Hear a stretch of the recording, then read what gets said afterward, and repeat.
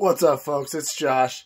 Just out here playing with some dolls, making some money. You know what I do. I love toys. Most of my sales have been toys recently, which is awesome. I bet let's see, $200 on eBay and $75 on Etsy and Bonanza, actually. So let's get into what's sold. If you want to go support me, go like this, share it. Go watch my videos if you want have time, any of that stuff. I appreciate any support I can get. And let's get into what's sold. Alright, so as you've seen the Ken doll here.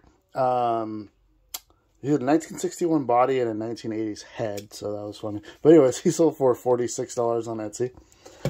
Poe Dameron here sold for just under $50. This Humvee from the 1990s sold for just under $50 as well.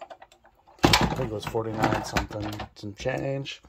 Old Harold here from Thomas the Tank Engine Diecast sold for $15. This little car, Spider-Man car, only sold for like $10, but I mean it didn't really, I don't know if it cost me anything.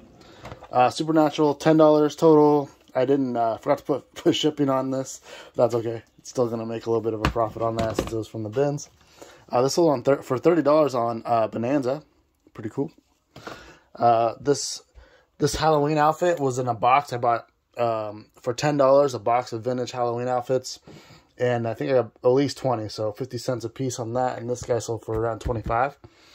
And then this was just under 15, single stitch, Fruit of the Loom. Bought for $2. So cool clothes and toys today. Thanks guys for watching.